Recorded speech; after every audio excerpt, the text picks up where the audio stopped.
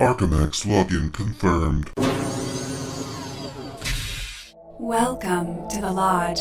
You've accessed the Lodgecast experience. Warning, warning. Dangerous spoilers ahead. Enjoy.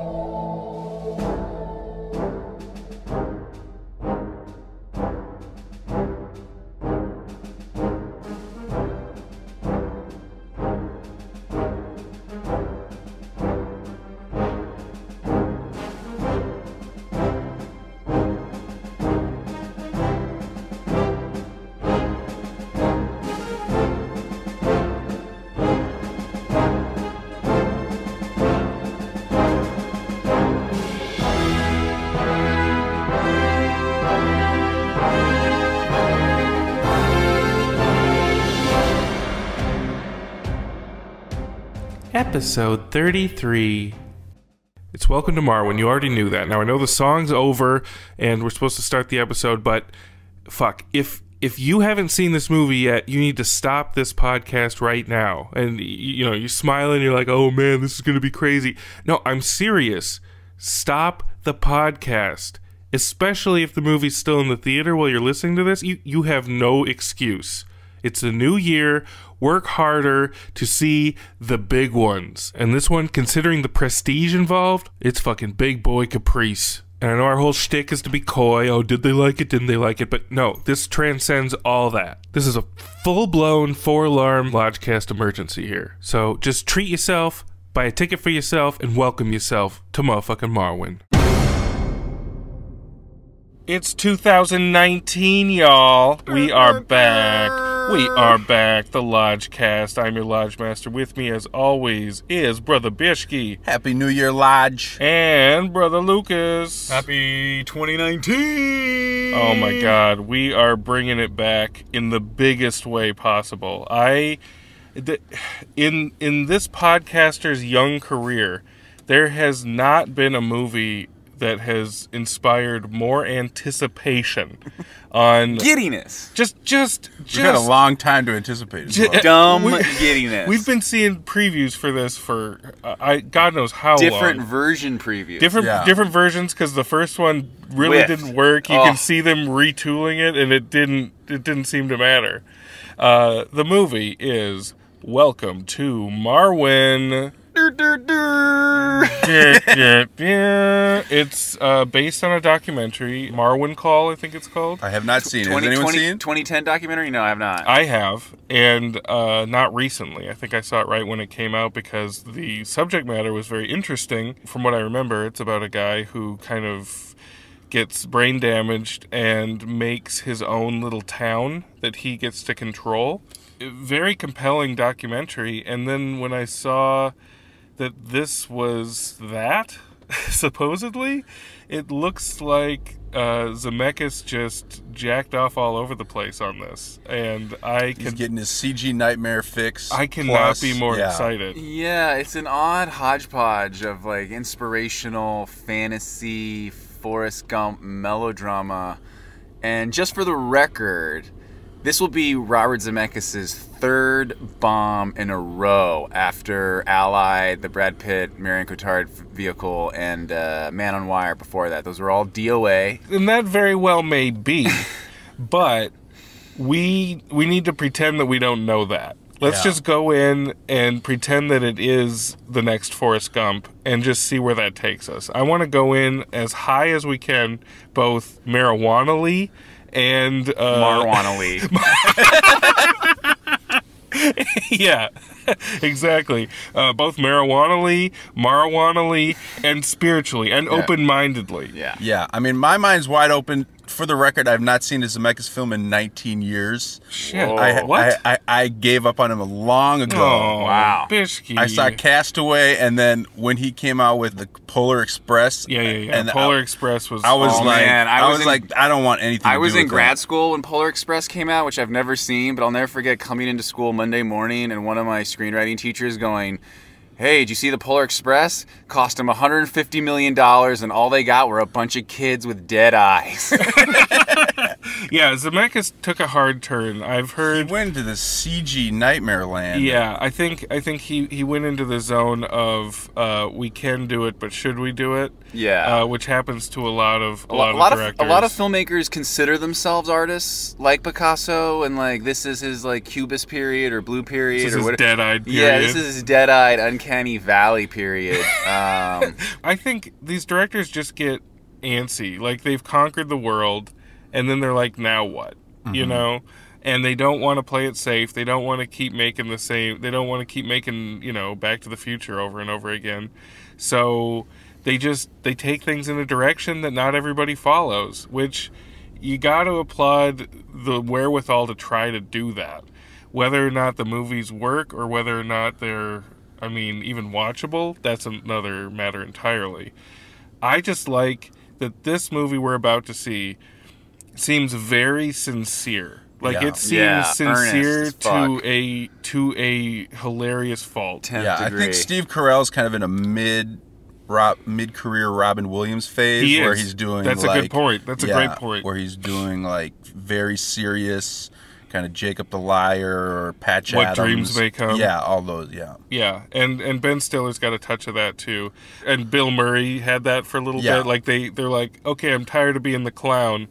Let me show you what I can do. But Steve Carell is doubling, tripling, quadrupling down on it lately. And I don't know if we're ready to accept that, especially considering this resurgence with millennials of The Office. I did not see that coming. Yeah. But they love The Office. The Office is huge again. So, I don't know how that's gonna go with where he's headed. Yeah, he's got a lot of clout, Steve Carell, and he gets to pick and choose his projects carefully. This guy doesn't need to work, and he does consider himself a serious, like Oscar-winning actor. Welcome to Marwen. Yeah. Welcome to Marwen, brother. Let's see how you do it. I'm tired of speculating. The buildup has been so immense. We gotta storm the Burbank Castle. We got some special guests coming too. We got some special guests, some surprise guests. Here we come, 2019. Here we come. Welcome to Marwen, y'all. Charge!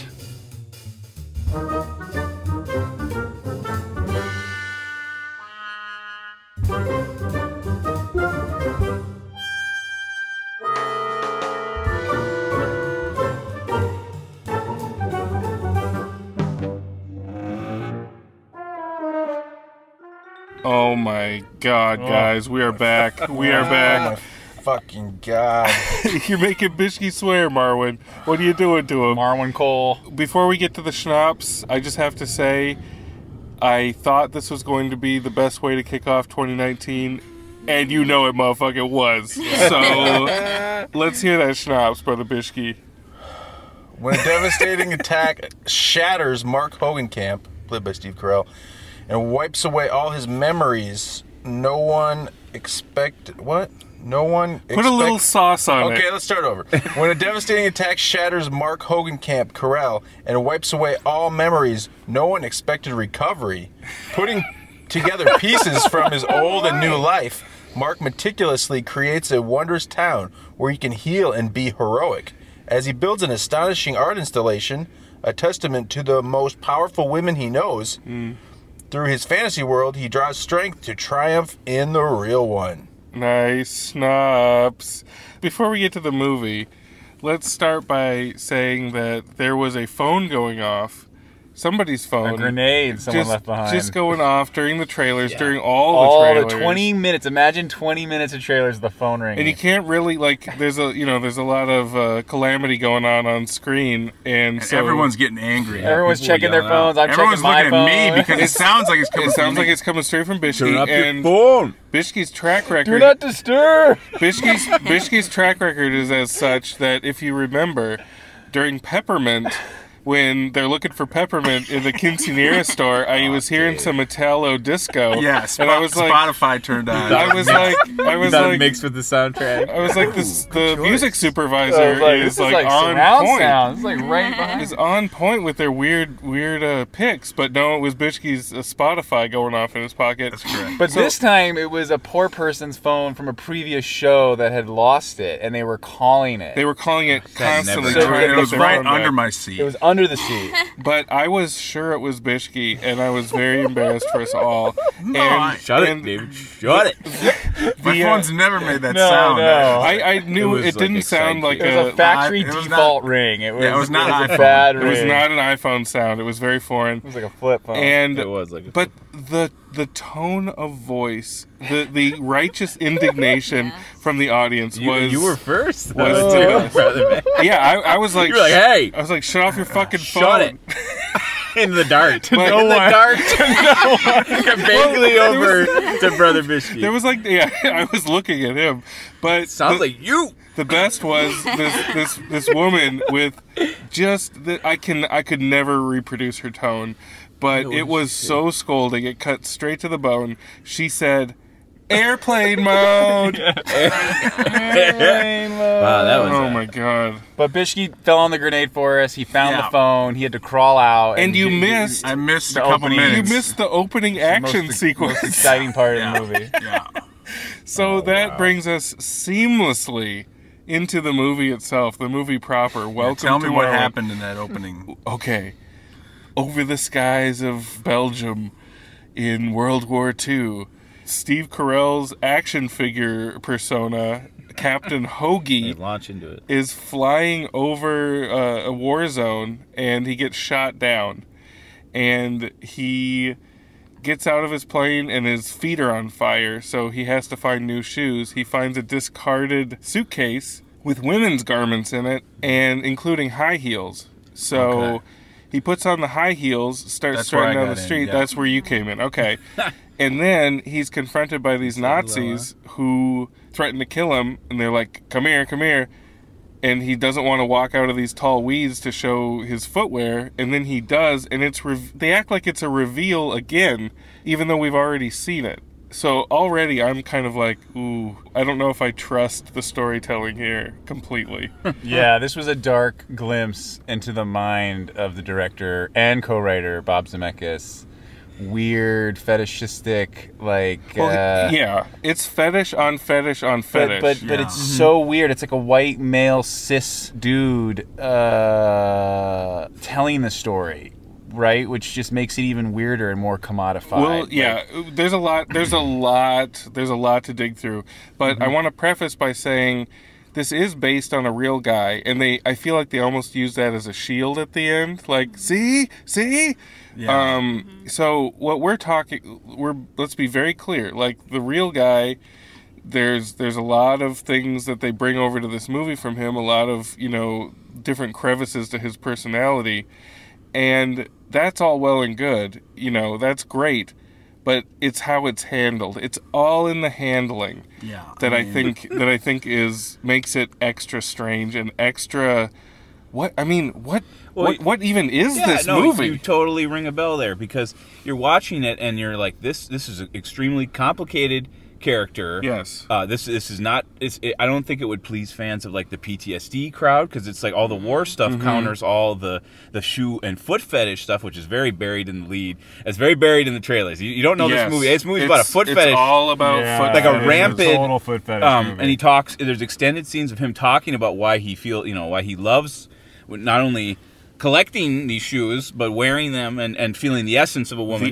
These are complicated, themes running out. He includes everything. Zemeckis included everything. Well, It's just how it's handled. But it's handled like Forrest Gump. They don't even It's talk just about his like mom or anything. I'm thinking like there's got to be a connection there. They didn't go there. They don't even show you Well, anything. he doesn't remember. The only thing the movie cheats Right, is he does wipe it his- does make me want to see the documentary. Yes. Yeah. Because obviously there was something going on with this guy that is not remotely captured in this movie. Right. Like, And yeah. let me also yeah. before we dig through it too much, fucking go to this movie. God, nobody's going. Like, nobody's going to see this movie. Who is this for? It's for nobody, and it's no genre, and it doesn't make any sense. It's waiting for you. I don't know how he got this green light. Oh my God! I know Steve Carell has value, but like, holy shit, some favors. So it follows trends of Zemeckis, though. I mean, it has an alternate visual, it's all reality. mocap. It's the only reason why he made this. So obviously, he was attracted to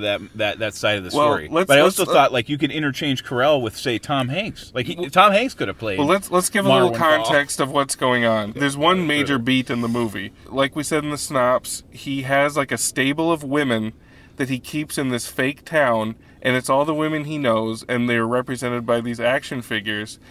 And it is like he's a pimp. It's like a brothel. He's like a serial killer, though. He's got this like weird. He collects them. He's got this weird serial killer vibe for the whole movie, pretty much. Where if you had Ted Levine as this guy, it would make it all the more like creepy, uncomfortable. Oswald. Yeah. It's very strange. I don't know how the documentary plays out, but it seems like the modern art world is like messed up. In my memory, let's take advantage of this guy who's got these fetishes and takes these funny photos of women. And make it folk art that we can exploit. Yeah. Exactly. But I don't know if the documentary comes out. The documentary just doesn't... But who cares? Let's just take the movie. Let's not even take the documentary. The documentary is completely separate. This one visual. But as a movie, it feels very, very contrived that all these women are so supportive of him. And not treating him like a total fucking freak, which is like what he is. They feel sorry for him. But Brother Nathan and Sister May are here, by the way. Yeah, we just jumped right into it. On the road. Surprise! They should know our voices by now. You guys heeded the call, and we love you for it.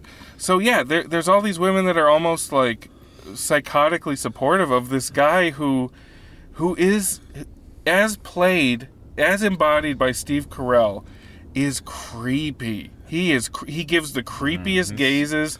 He is uncomfortable to be around. He's 2 degrees away from strangling them. There's layers to it. He wears like dad clothes, but he also wears like hookah beads, and I'm not really sure what they were doing with his. I want to open an Etsy store that only sells the necklace that Steve Carell wears, the Marwen beads, which they never commented. They never commented on it. Sure, he would mention. I think it's to make him look like a more casual, cool dude. I think in 2019, you think I could pull that off if I wear those?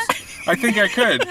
I want to wear like Pacific Sunwear clothing only with those beads on. It's definitely time. So we meet his friends around town, and they're not characters. They're like the one who works at the hobby shop that has a crush on him, played by Merritt Wever, who I thought did a fine job with what she was given, which was a strange role to be in. Everyone's in a strange friend zone. She's fawning over him, but she's in the friend. So clear they're gonna wind up together. She's being friend zoned. She just takes care of him. Like they're so codependent. Yeah, she's being friend zoned by this dude, which is a rough role to be. I never thought about that. Objectifying her breasts by having her doll. Well, I thought there seems to be an arc to it. How did you feel about the treatment of the women in this? Like right off the bat. Well, he objectifies them, but then has them be his hero. So it's a weird duality of how he sees women. They're objectified throughout, and then at the end,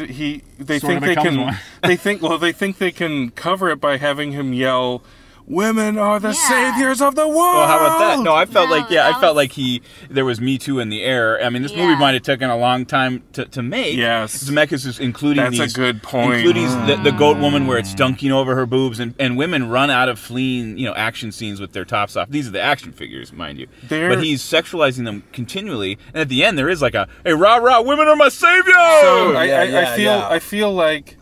I feel like nobody, if you're still listening to this, you haven't heeded the call, you haven't gone to the movie, so you're not going to know what the fuck we're talking about.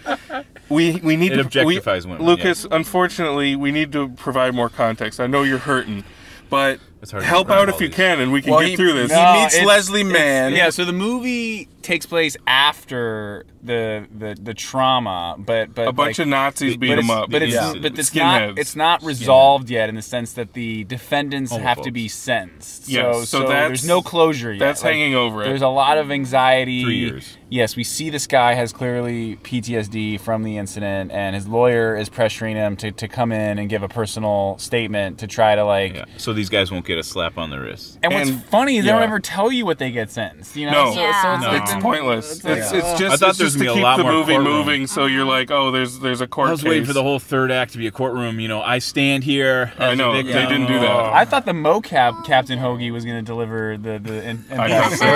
He sort of did. But in addition to the friendly women, there is this witch of Belgium that is blue that flies around and fucks everything up for our hero. Yeah, she's like out of Wrinkle in Time or something. Yes. Really, She can point her gloved hand and send someone into the future. Yeah, she sends people 50 million light years into the future with a touch of her hand or whatever. So that's the bad stuff happens in Marwen. That's the bad guy in Marwen. And so her presence looms large over the proceedings. So anyway, yes. So Leslie Mann moves in across the street. He's instantly just like leching on her, just like spying on her through a periscope. And she's not creeped. Well, and she's not creeped out in the least. She's not creeped out. Like when they finally meet, and he's like, and then he immediately makes a doll, and he's like, "That's Nicole, and that's her name, Nicole without an E." She's not creeped out. But when she first discovers his dolls, it's like a torture scenario, and she's like so affected by it. Yes, so like let's talk about that. But her character, that I'm rolling my eyes so hard. So she comes over to his yard where he has all his stuff set up, and he's genuinely interested. He shows her his tableau. And she is shocked. She looks in the church and she's like, "What's going on in there?" My mind went to an orgy, a doll orgy, because that's where everything leads with him. Like everything's very sexual with him. So she looks in there, and then we see what's happening, and it's the Hoagie character, shirtless, getting whipped and tortured by Nazis, and his back is bloody, and it is fucking graphic. Which again. If this were a movie that had like Ryan Gosling in gritty Tom mode, Hanks. Just think Tom Hanks. No, I'm not thinking Tom Hanks. I'm thinking like that's what we wanted for this. I'm thinking like a grittier angle on this. I think it's the director was the wrong choice. Steve Carell was the wrong choice. Oh yeah, I think the movie was the wrong choice. But I'm just saying the only little balance beam that it could have had a chance to work is if you don't make it Forrest Gump. You don't have sweeping score to confuse you and think that this is heartwarming. Yeah, because Alan Silvestri does his damnedest to pull your heartstrings. But there's nothing heartwarming about it. It's a sad kind of tale, but if you would play it more honestly, it would be way more interesting. They're trying to shoehorn it into, I don't know what genre this is, but they're trying to shoehorn it into a new genre that doesn't and shouldn't exist. It's like an inspirational drama, but to me, it's as flat as a fucking pancake. And my big problem for almost like all of it was just like, why should anybody care about this schlub? Like, he's got his own place, he's got a job, he's like chilling, he's got enough time to play with dolls. Like most people don't have that kind of, I mean, I think that's lifestyle. The problem is like, I was just kind of like, why am I watching this? Like, why should anyone give a fuck about this guy's survival, like, or his trauma? Lucas leaned over to me and said, they should have killed him. Jeez. But I said that after he put all his dolls to bed and he was like tucking them in, and it was just so creepy and, and it grossed me out because it did feel like more. It's the so sentimental. I was like, this guy's gonna murder someone. Sorry, Bitchke, what were you gonna say? Well, I was just like, Zemeckis might be the worst director to try to portray someone with mental illness. Yeah. Like, he's just so conventional. Yeah. And he's too glib. And Carell is not good at playing someone with mental illness. Like, he's just... Well, that's the other problem. It's like a little tear in his eye all the time. It's like Carell is so preloaded with comedy gold for us. Mm-hmm. Like think about he doesn't have to do much. All your Office memories. But the problem is, in this particular movie presented like this, when he tells a joke or when he does something that's meant to be funny, it's undercut by all the creepiness. It's like if you go to see like Jeffrey Dahmer do stand-up, you know, and he tells a joke that's supposed to be funny, and you're like, yeah, but you're a serial killer. You can't get into it the way it wants you to, the way the music is trying to tell you to. Yeah, I think Zemeckis and crew here really going to sandbag people. Like, think about the people that are going to go over this or went over this during the holiday season. There were little kids in this theater. There were little kids watching this Nazi torture scenario and foot fetishry gone haywire. You're dealing with like autofocus, you know, like autofocus kind of dressed up, Disney-fied, you know, that kind of film. It is insane. Where you're dealing with real grisly human experience here. Not even just the sexual stuff, but the violence. So when these women of Marwen attack Nazis as the dolls, it is machine gun overkill. They obliterate these guys. Like they just keep shooting and keep shooting and keep shooting. It is insane. Yeah, you could just hear Zemeckis getting off on the mocap. Yeah, they put Molotov cocktails in their hands, light them on fire, and then shoot them up with machine guns. Another problem with this movie is it makes a point, and then it remakes it, and then sometimes it re-remakes it. Re-underlines it, yeah. So, like, there's a lot of exposition. Like when the Nazis get, like, you know, turned into hamburger by these machine guns, Carell makes a point of being like, but they come back. They always seem to come back. Referencing that Nazism is kind of coming back right now. And then they keep doing it. It's like, we don't even need you to say it once. This movie is coming out in 2018. We get it, dude. You are killing Nazis left and right, and they keep coming back. We get it. That you know, that happens again when he's explaining his shoe fetish. He's like, I wear them because it's the essence of a woman. Essence of a dame. Essence of a dame. That's a crucial distinction. And he says, like, I love dames. Leslie Mann has an estranged bully boyfriend. Nazi that doesn't get resolved. Kurt. Yeah. Like, you think he's gonna wreck Marwen or something because he looks at it. I could have swore that happened. Jeep. Yeah, he was gonna wreak havoc, but then he doesn't do anything. He lightly kind of scares him. Yeah, you know. And that's it. That's it. And calls him a creep, which he goddamn is. Hey, man, sometimes they just cut back to Carell just creeping. Totally veers into taxi driver territory when he finally goes over to Leslie Mann's house for tea. Yes. Yeah. She invites him for tea. Again, she is completely open-hearted and interested in every little thing he says, no matter how creepy he gets. She's giving him some of her old shoes, for Christ's sake. The film sets it up that she's accepting of his, hey, this ain't to bother me at all, his shoe fetish, and he's like, okay, her saying that, man, it's on. Like, so he's been basically having the action figure representations of themselves fucking. And he's like showing her the photos. He's like, they can only make out between midnight and the moment that it's darkest before the dawn, because evidently that's when Deja can't see them because she wants to ruin everything that gets close to him. Yes. So he's been taking pictures and advancing this relationship. He goes over to her house for tea, shows him these pictures of Captain Hoagie proposing to Nicole. And then he proposes to her. With a purple heart. With a purple heart because he can't afford a ring or can't find one. And she knew it was coming. And what a weird scene that was. He stays down on his knee. He shoots it in a wide, like in a master, and he lets the whole thing play out. Just forever. And you're like, I started to look around in the audience a little bit at that moment. Yes, there was an older man. Did you see? He was right in front of you. There was an older man. What was he looked doing? At it. His mouth was agape, and he looked at the screen. My mouth was agape through this whole fucking movie. He grabbed a big old handful of popcorn and ate it. Just shoved it in his face. Yeah. But there was this huge lag time, and I was like, that's perfect, you know? It was so awkward. It was like a blast in the screen. It was like I honestly didn't know if he was just gonna go just go nuts violent, and kill her. I thought he was gonna trash the place. Him freezing in that locked that position was where he's weird. preventing is even more bizarre. Because it kind of segues to what I thought was maybe the first Salad Dragon scene. Or let's discuss favorite. Salad Dragon. There's a whole corral of them. Early in the first act, there's a salad. In the first 30 minutes, he's at the hobby shop. And they've established that, you know, he's got to testify or he's got to, give a victim's impact statement. Yes. And he's like, I don't know.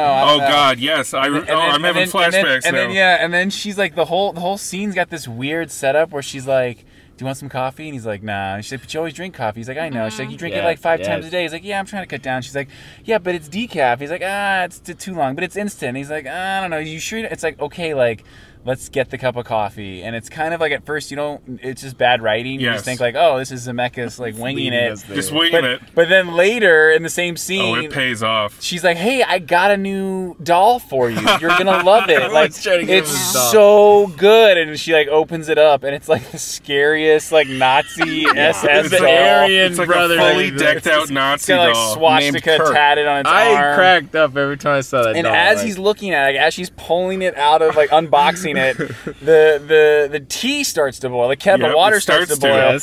Then he like hits the counter, like he gets kind of panicky and he knocks the TV remote.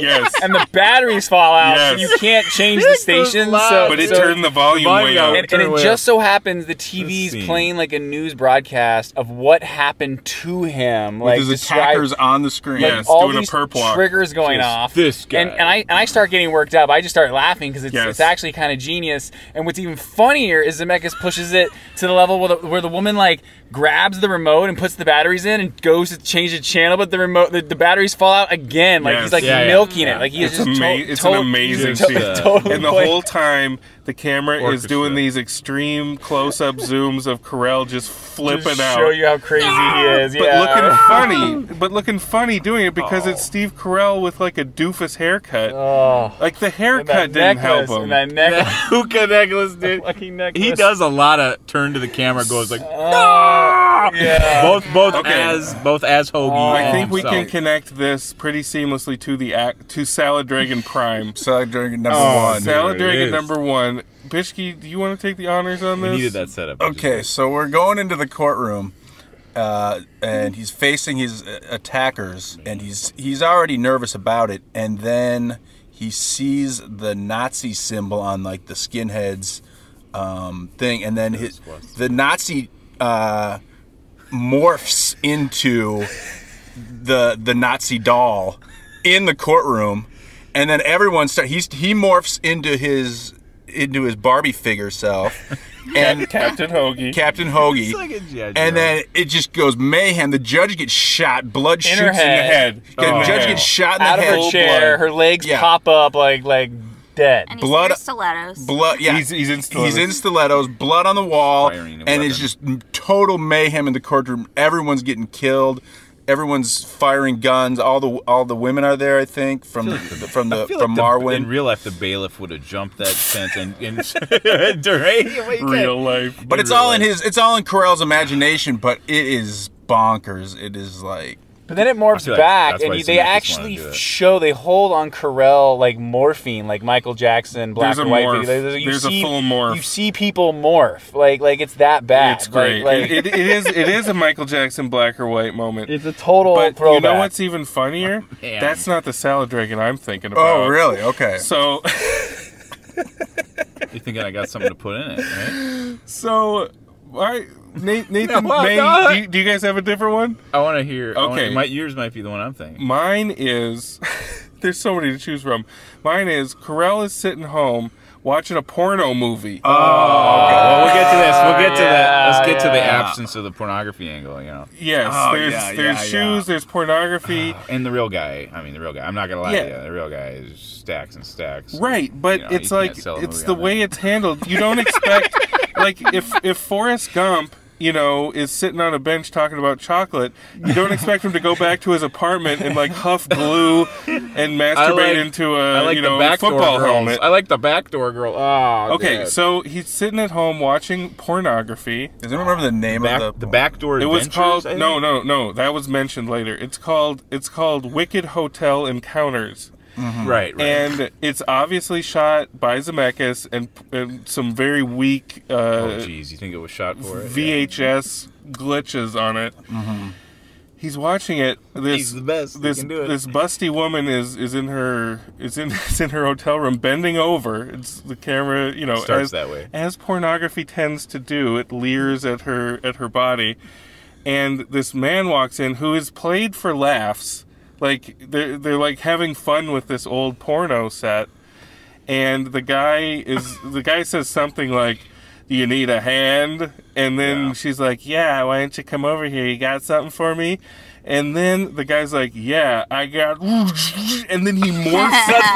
He morphs into the Nazi doll, and it's like, Sig Heil! And then Carell... Carell talking about, I'll put something in your coffee. He's like, I got something to put in it. And he turned into a German. Carell flips the fuck out. Our row lost it. Like, you guys, oh, my God. Nobody else laughed. Like, nobody, how can nobody else laugh at that? Well, because, no, I'll tell you why.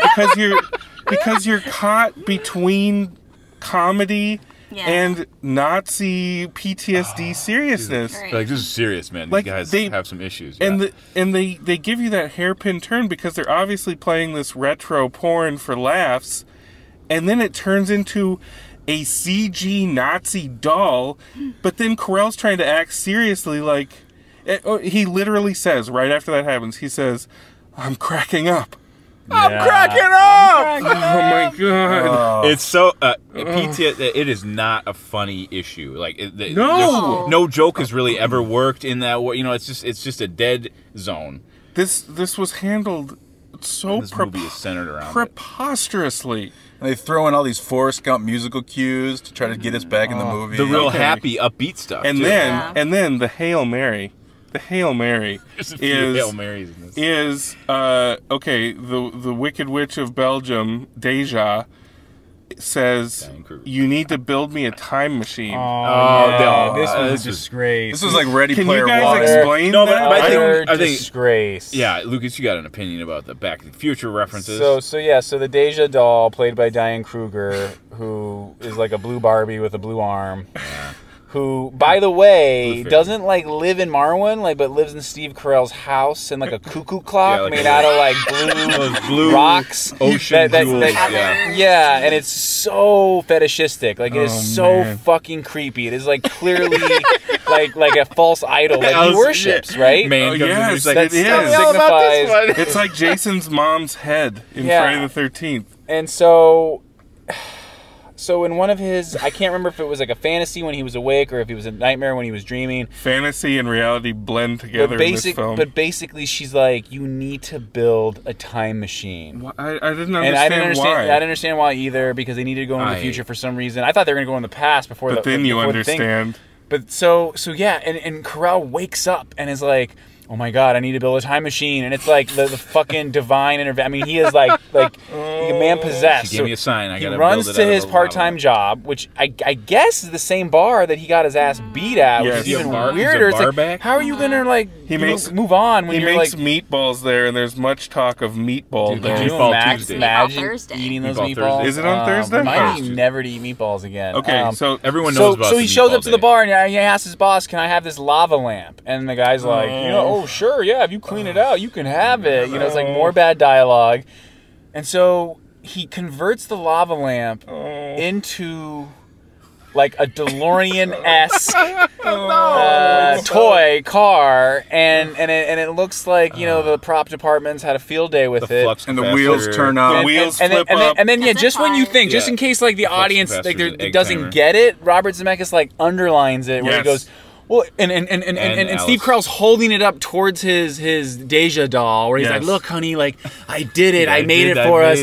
And then there's like a pause, and he goes, well, yes, of course it flies. And he presses a button, and all four tires go from like vertical, to horizontal or to flight mode.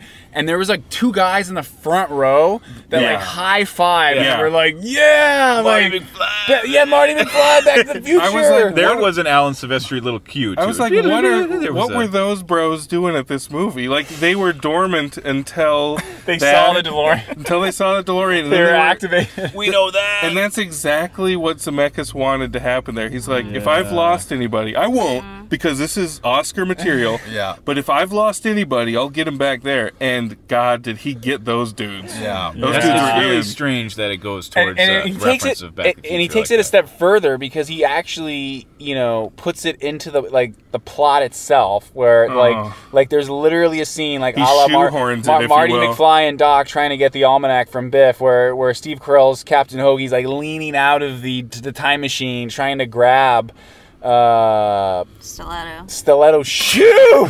I mean, I love the tone of voice. Stiletto. To grab the stiletto shoe, and then he winds up jumping out of the car just as Deja gets sent into the future. And there are lightning trails. There are fucking blue flame lightning trails in the sky, and that's Zemeckis just raping my childhood. He's throwing in these things. It feels like a personal film, which is really weird. Yes. Which is the success of this. I could get that Zemeckis saw the documentary and was like, oh my God! I want to put my stank on this. If I ever got beat to death, or within an inch of my life, and I lost all my memories, well, yeah, I'm sure I would start directing diorama, things too, or whatever. I bet you that was his angle to get into it. But then, with the foot fetish stuff and all the other stuff, he was like, I don't know, we'll just he went ahead mocap with it all. He went ahead with it anyway. When you see those down the road, you're like, do we avoid these? I mean, how do we paint you think about you got to paint the good with the bad if you're trying to go after something. But Zemeckis, what is he going after? I don't know. What would it feel like to be at the premiere of this movie? Yeah. Friends and family. Are there cheers? A friends and family premiere of this movie. Especially the awkward proposal with the Purple Heart scene where he just freezes there. Because they really did think it was positioned for Oscar glory. Yeah. And I see the human interest. I mean, I see it. There it is. The concept is great. The concept is... There's a through line. The subject matter is deep dish pizza. You could do so much with it. But I'm kind of happy that the wrong people got involved, because this movie is documented. It is in the pantheon of movies that have been made. People are going to have to deal with this. Zemeckis completists are going to have to watch this, and they're going to have to try to figure out what happened. And I love that that's the case. Well, yeah, you're saying there's a gritty in your mind. There's a gritty Ryan Gosling-esque version, but once you start going into the whimsical animated sequences, which this movie does, you can't do that. You can't do that. You just can't. You can't take it out of there. No, you know what's interesting too? The irony is, if you made the movie exactly as is, but instead of the mocap, shot the Ryan Gosling grittier version of that, it would make the PTSD so much more palpable for the audience, because it's not, holy shit, this is scary. There's not a CG distancing. Right. So what do we think about these dead-eyed CG? I mean, what is his deal with it? I don't get it. Why does he? Yeah, I think they're better than Polar Express. Yeah, but still though, why spend the second half of your life, the second half of your career, just fawning over? That's the hill you're gonna die on. That's what you're gonna be remembered for. Thinking of the really hundreds of visual artists that went to work on this movie. Oh, every day. Think about all their internal grumbling. Oh my God, that they never let him hear. They're doing it about a foot fetish. The foot fetish. I mean, who got beat up, not in any kind of war context either. No, so, I keep thinking the documentary was officially this was PTSD, and he served in the war, and it was a different timeline. No, and they got beat up at a bar. I think he was messed up to begin with. He was a messed up drunk to begin with. There's stories of him in the documentary. It doesn't mean he deserved it. Doesn't mean he deserved it. Okay, well let's go see this fucking movie, guys. Come on. It is an odd one. It is an odd one. It is out of control. Let's go to the bones. Bishki, you look like you're about to die. What's going on? How many times do we do this? 19 years since I've seen a Zemeckis film. Not without good reason. He is far gone. It's like if George Lucas kept making Star Wars movies every other year or so, and he just kept going. A once creative genius or pop artist just kept churning stuff out, and now we're way down the pipeline, and this movie's a total package. It's got bad everything. I mean, this was rough. We're starting at the bottom in 2019. Bottom? No, it is bad. It is bad. Woof. Whoa! You're kicking in all the teeth and running away. What? There's my no God. more glimmer. It's because I wasn't sitting directly next to you. I think I could have influenced you a little bit. You were over there in pain. Yeah, I was. I can't. It's all right. It's the beginning of the year. Let's start at the bottom. But Zemeckis is wow. Anyway. Okay, all right. You're entitled to your woof. Is that your first woof? No, I've had other woofs. Okay. You've woofed before? I have woofed You're before. Not a woof version? I haven't heard a lot of woofs, so come on over. Oh, all right. Another one wolf? Yeah, all right. Sister May, what do you got? I want to hear your dissertation on what you just witnessed, because you went in. I was like, I can't believe you heeded the call today. Yeah, New Year's Day. You wanted to this see is the first day of the year. What were you thinking? And you're sitting here in this hot ass Prius talking Marwen with us. What do you got? Well, I was looking forward to seeing it. I thought that the preview looked like it could be a good drama. The dolls looked like it was gonna be like Janelle Monáe doll. It was gonna be heartwarming. So cute. I love your optimism. I was optimistic until I saw it. It didn't have a genre. Right. I wanted it to be a drama, and it wasn't really. But it also was. But it was. Well, it was with in the dolls, so I didn't connect with it. Did you shed a tear? No. Oh. No, none of us no did, tears. right? None of us said. There's no tears in Marwencol. There's no crying in Marwen. So I'm gonna say it looked good, though. Okay. Yeah. The mocap, like if it was a kids movie, which is probably why some kids were there. Oh yeah. It would have looked great. The kids stayed quiet, which was weird. Kids. They were didn't captivated. understand what was happening. No, yeah. They don't understand Nazi torture and No. fetishism. No, they're Not yet. no. They understand more now. Yeah, yeah, they do. So I'm gonna say 1.5. 1.5. Woo. Yeah, that's gonna be the Okay. shining light. All right. Your sweet husband, Brother Nathan. What do you got going on? Well, okay, so like I said, I can Story time. You know, you can see the human interest. There it is, right in front of your screen. I think there is a movie here about this scenario where this guy his life was taken from him and beaten. I think there could be something really interesting there, and none of the beats, none of the quiet beats where they're trying to get you in these little factors work. Nothing worked there for me. What we get is a movie that I don't know who it's for. I mean, the vets aren't going to be on your side because you got a PTSD story that involves a guy who, cross dresses and all those other elements. The veterinarians won't be on your side. The veterinarians won't be on your side. The wolf puns. The hobby town people just won't be. No. I do feel like we should have maybe looked a little deeper into his disorder and being with him, and maybe if you're not going to have him be a character, remove him even more. Have it be where it's just like he's someone that the characters are projecting in on him, or something where his story is told through the women only. Yeah. Because once you sit with him, man, he's a creep. I don't want to hang out with that Carell's guy. been playing these creeps lately really well. Like, all you do is cut to him, and he's like a kind of a frog on a log. He's like, hey, he smiles like, yeah, I farted, and I like him, but I just like, can he not find a role? A frog on a log. Can he not find a role where it's like he hasn't been able to do the thing that like Robin Williams, where sometimes he can gut punch you. All of a sudden, he has a performance where he stops you dead.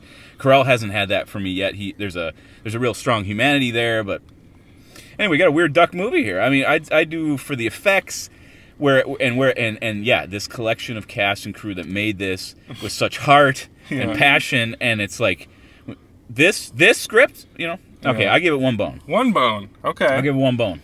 1 silver star. All right. Oh, Brother Lucas. Sweet Brother Lucas. Yeah. Join me, Lucas. Shadow. Don't listen to him. No, this I don't listen to him. I really couldn't muster. You were in pain. I couldn't muster the open mind that I chanted up in the intro. I had to keep hitting you and pointing up at the screen. I gotta hear this. Show you where Carell was. That's his career. Because this Captain Hoagie's up there, cowboy. I saw the original trailer where they tried to market this as an outright comedy, which was so bad I didn't finish the trailer. And then it was like a month later or 2 weeks later they went, do over, whoopsie, do over. Yep. This was the real trailer he meant to drop, and then more gumbo. And it had hashtag more gumbo. It had less comedy and more gumbo. Hashtag no gumbo. I thought I heard you yelling for more gumbo. Not gumbo. No gumbo. No gumbo.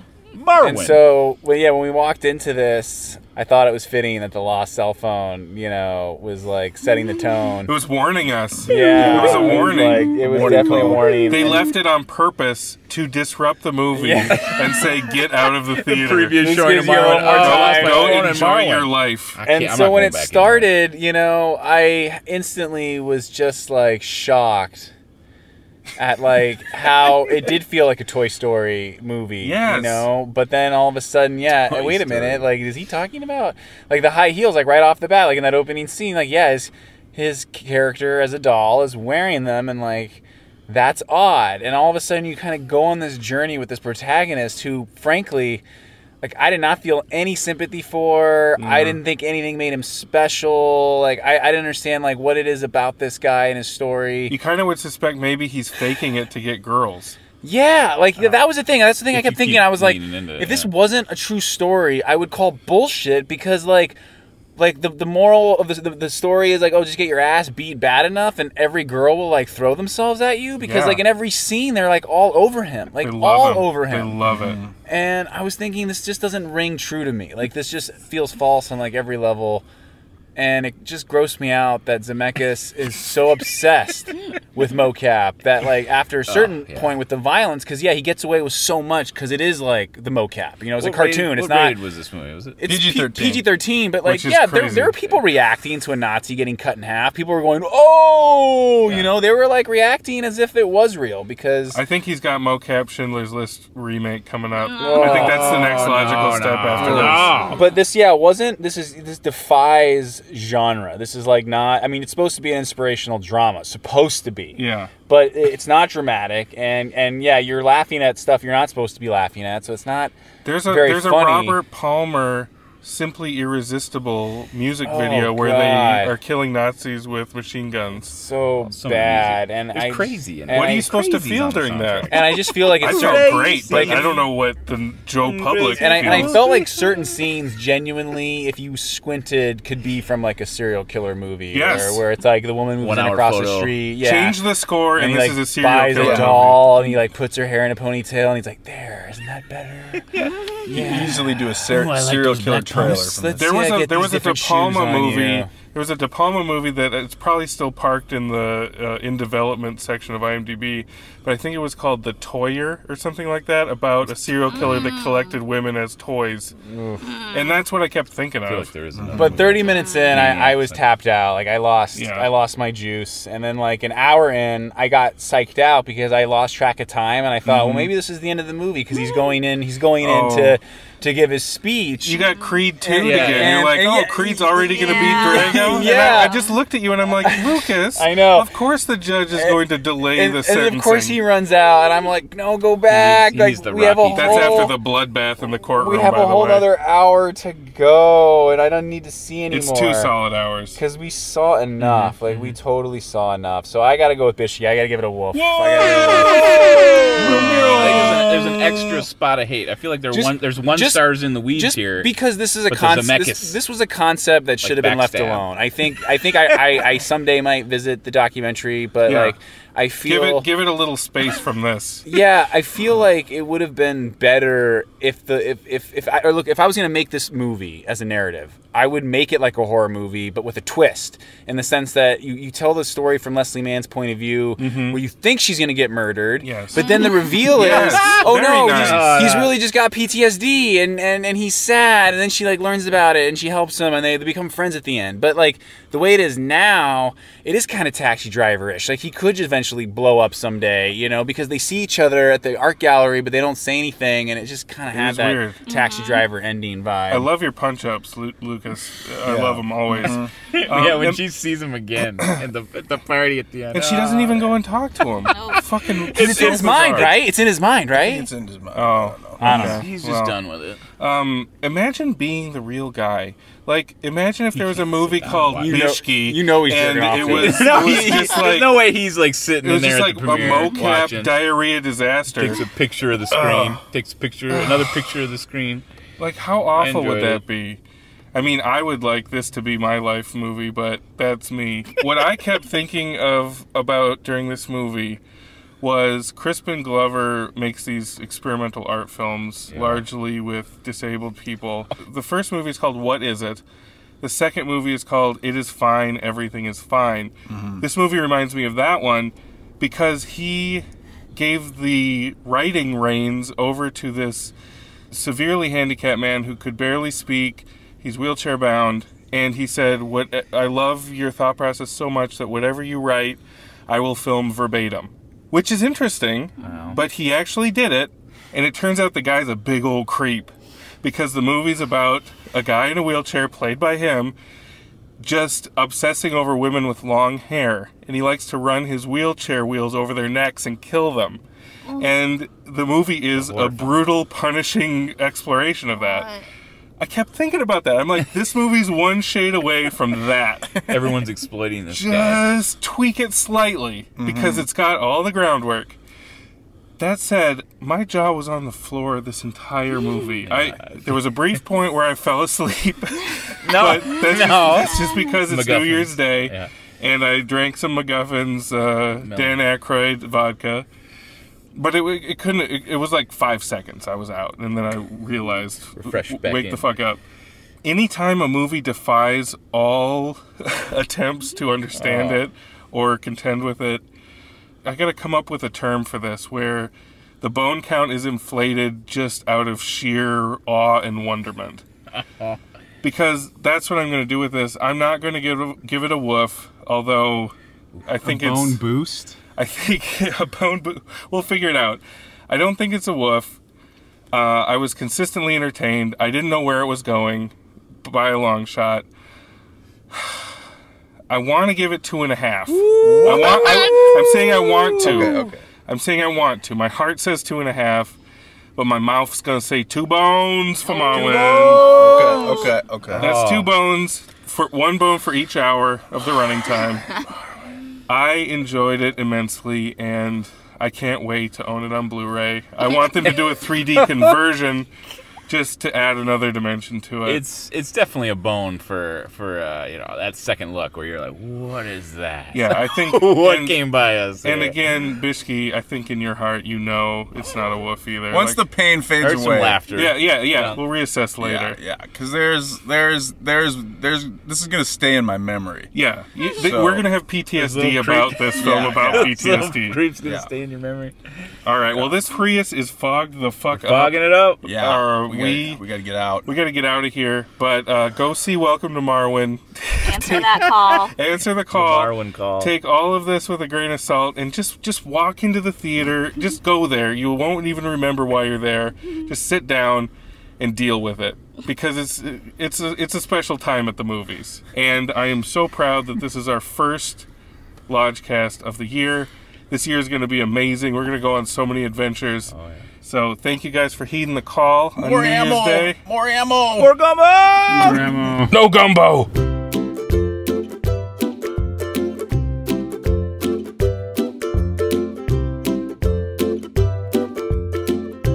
The Nazi morphs